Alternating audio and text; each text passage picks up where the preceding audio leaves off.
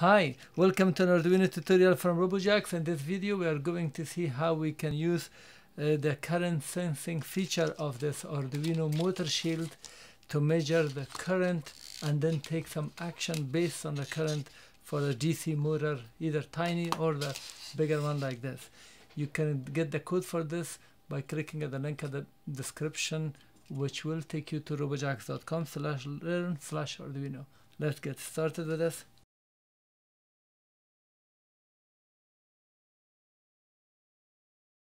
A separate video explaining how to use this fully, so you can watch the video. The link also will be provided in the description below.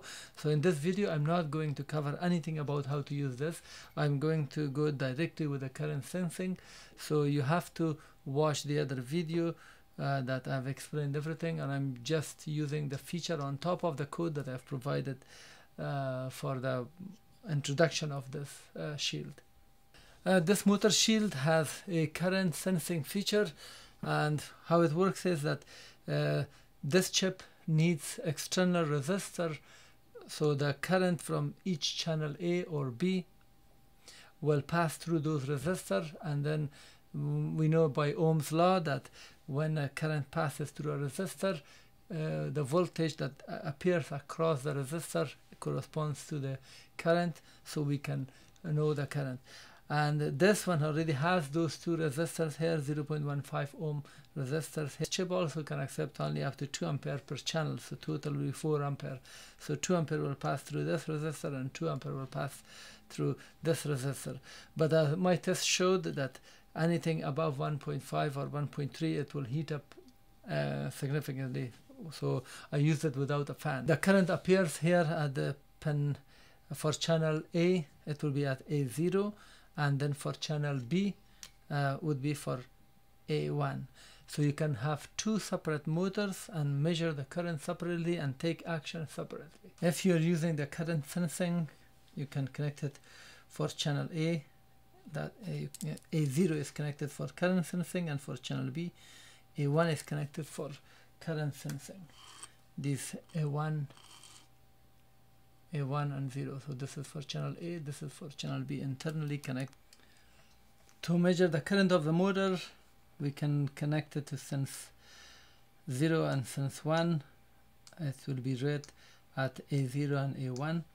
And there are some internal circuitry that I'm going to show you next, which will change the voltage accordingly. So if you have maximum of 2 ampere, you will get maximum of 3.3 volts.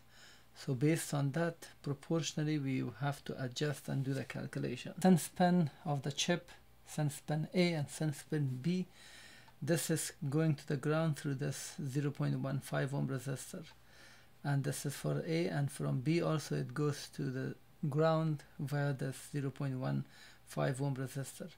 If we were to just read the current directly, we could read the voltage, and by Ohm's law you can get the current. But here the sense B and sense A are connected. Sense A and sense B are connected to this op amp, and they're scaling it, and it has been amplified here. After that, it goes to this sense 1 and then sense 0, sense 1 and sense 0. And then sense 1 and sense 0 are connected to this analog. This is A0, A1, as you can see, this is A2, A3, A4. So this is A1, A0, and that's A1. So we can read that. Here I've created this code for calculating the current. The rest of the code is the same, except I've just added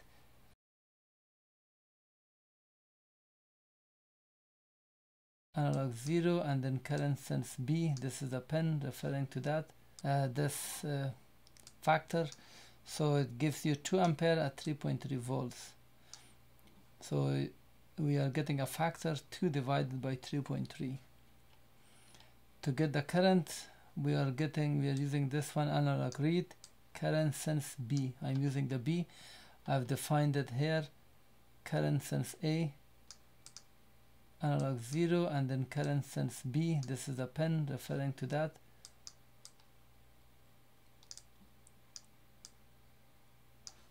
So I'm using map, saying that between 0 and 1024, map it between 0 to 5, because the analog pins are reading up to 5 volts, and the whole thing, because I've scaled it 1000, that's millivolts. I'm dividing it by 1000, and then we are getting the current voltage value, and then we are multiplying the current voltage value by the factor that I've calculated. This is the value of 2 divided by 3.3. So this will print the current for us. I've connected the motor to Arduino. I'm going to move it a little away, and for you here, this is a current meter or power meter. I'm connecting it, and in the meantime you will see the current here.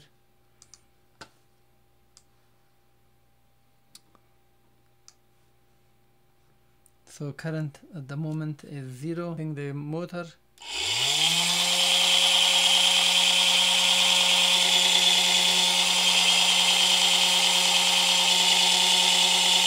This is the value that I'm reading, 1.2, and we're reading here the actual current.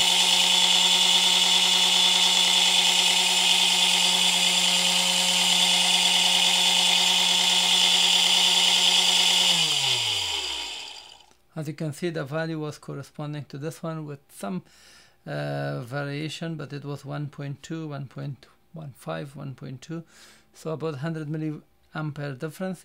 This is not very precise, but you can set the current limit. For example, detecting if the current is above certain value or below certain value, you can take some action or prevent something. Let's say the motor will heat up, or the system will heat up, or the current goes above, let's say 1.8. You can shut off or speed this up or slow it down based on sensing the current. Now I've updated the code. So instead of printing it directly here, I am putting it and storing it in a new variable called current, and then printing it. So if you want to take some action based on the current, for example, you can set a current if current is larger than 1.25, then you can do some action here. For example, you can apply brake. You can say brake, and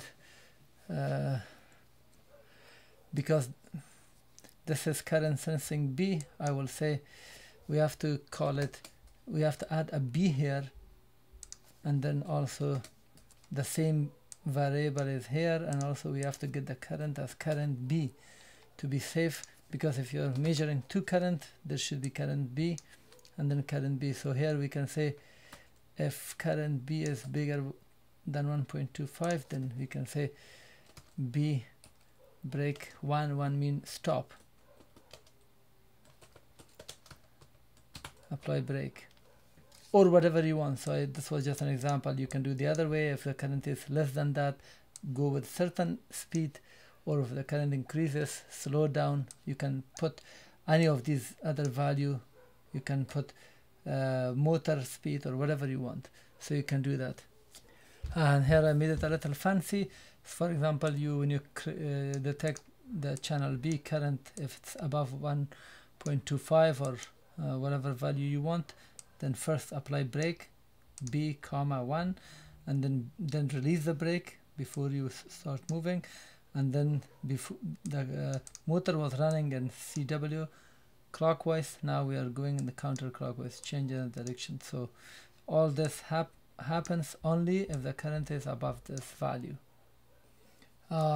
If you want to do for both channels, so you must have these two lines. The first line, which is this was here for channel B, and then for A, the same way we have to read the sensing, converted from the pulse width, from the digital point to the millivolts, and then divided by 1000, and then multiplied by the factor, and then get the current or channel A.